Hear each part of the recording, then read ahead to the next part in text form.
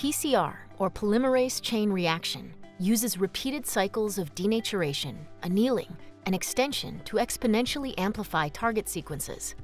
A typical PCR reaction mix includes the following key components: a template that contains the target sequence, the forward and reverse primers, a polymerase enzyme with a preferred reaction buffer, and finally, dNTPs and optional additives to help boost your PCR.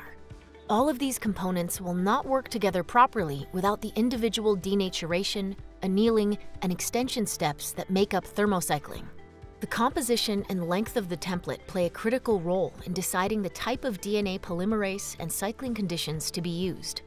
Templates can be GC-rich, AT-rich, or longer than normal. These factors affect primer design considerations, as well as whether the polymerase has sufficient endurance for the reaction.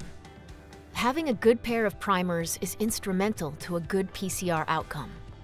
General parameters to consider when designing primers include primer length, the balance between GC and AT-rich domains without any complementary sequences, and the primer annealing temperature. Different DNA polymerases are best with different conditions and different buffers. Be sure to choose a thermostable DNA polymerase along with an appropriate buffer that meets your PCR application needs.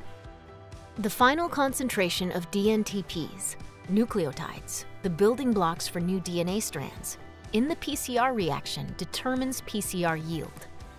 Optional additives such as betaine, DMSO, and BSA can be added to boost PCR efficiency. Don't forget to consider these. For optimal cycling conditions, carefully consider the number of cycles, as well as temperature and duration for individual initialization, denaturation, annealing, and extension steps. Troubleshooting a PCR reaction involves many factors. Selecting the right components and cycling conditions for your needs can help achieve optimum results. For more details on PCR products and protocols, explore sigmaaldrich.com/PCR.